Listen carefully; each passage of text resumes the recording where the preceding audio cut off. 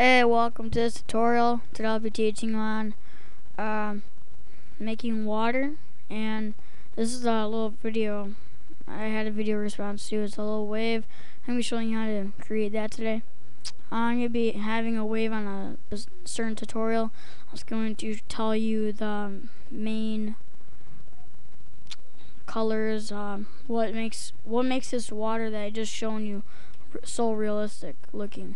Alright, so I'm just going to reset that. Yeah, I'll just save it. Yeah. Alright. Let's wait that for load.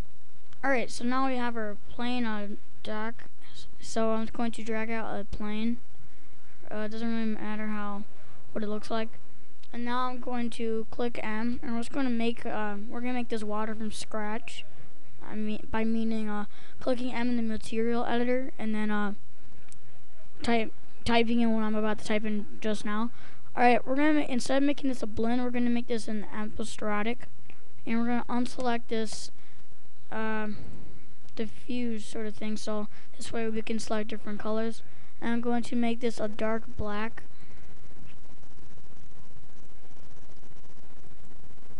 Right there. Make this not as dark as the other one. Maybe a little bit more blue. Right there. And for specular, I'll just make this a light. I forgot what it was called. Whatever. So yeah, somewhere in between that, looking like this color right here. Alright, so now we're gonna click in the self animation. Sorry, my grammar sucks. So it's gonna click that color. It's not gonna do us any good right now. Alright, so on the specular level, we're gonna put 40. Glossiness is going to be 0. Leave astrophy at 50 if you have that defaulted right there. And then we're going to make our erection 53. And if you don't see these 4 choices and you don't see what I see, you're probably not on episodic. Alright, so now if you look at our little box right here, let's see if I can make that bigger. No. Oh wait. Well, that's what it looks like. Yeah. So that's what it looks like for not right now. We're not totally done. So now I'm gonna go down to our maps. And by the way, you can have any version, and if you can't do it and you have a specific version, please comment so I can remember that it doesn't work for that version. We're gonna select bump, and we're gonna make that amount of 30. Click on the map for it. Right on the side of it says none, and we're going to make it a noise. And I usually put the tiling around 4.5. It makes the water look like it has more wave into it. Oh, trust me, it'll make it look better. So right now it looks like a golf ball. Alright, now we're going to go under noise parameters. We're done with the coordinates. I'm going to go down the noise parameter, and we're going to make this a vertical, and then we're going to go under levels, right under the turbulence.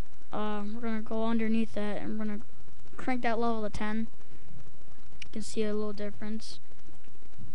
Alright, we're going to go to size, and we're going to make that 20, and we're pretty much done with that. So we're going to click on our, right next to the noise, we're going to click on that, and we're going to go default. This puts us right back at the page we were just at. Now I'm going to select reflection, and I'm going to make the amount 100, and I'm going to go under mask, and unselect the map. I'm just going to put mask fall off right here.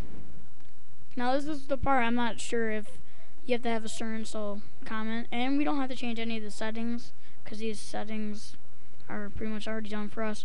So now we're going to go back to our default, and we should pretty much have our water pretty much complete, if you ask me.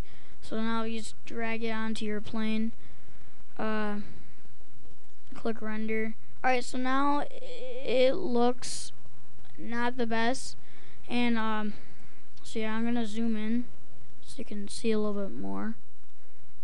Alright, so right now it's okay, but we're gonna make that a little bit better than okay.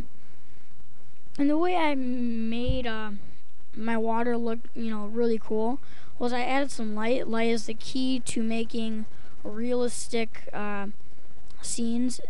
So I'm gonna go under target spot. And what I usually do, I just put one from each end. So put one from coming this end, maybe drag that up a little bit using my select and move tool. So we have this sort of gradient, and now I'm going to do the same thing. Just going to do the same other side. Put it where it was, then move this up with my select and move tool. Move it back a little bit so I don't get any of those shadows that you just saw.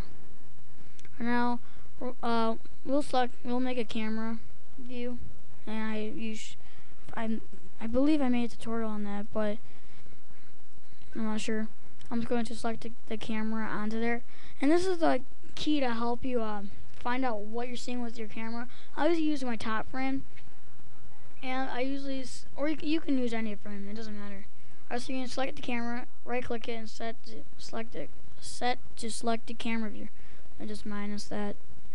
Right now, so whatever we do right here, it affects the camera up here. So this is what our camera sees right now. Alright, so maybe move that back a little bit.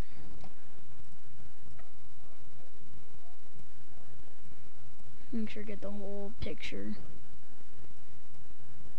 Oh, and if you want to mess with, you think if the stock lens for your thing is too big, you can always adjust it in the stock lens in the parameters by clicking the modify with your camera selecting. I usually do no, it's too big.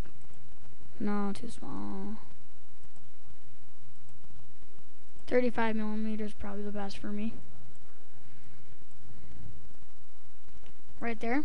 Alright, so now if we select this, click render, and there's our water right there. In the next tutorial, I'll show you how to add that wave effect I added. So yeah, thanks for watching the tutorial. I'll have video response in the link below, not the link below, right below the video, so you can just click on it instead of finding it. Alright, make a wave tutorial next, and I'll see you guys right on the next video.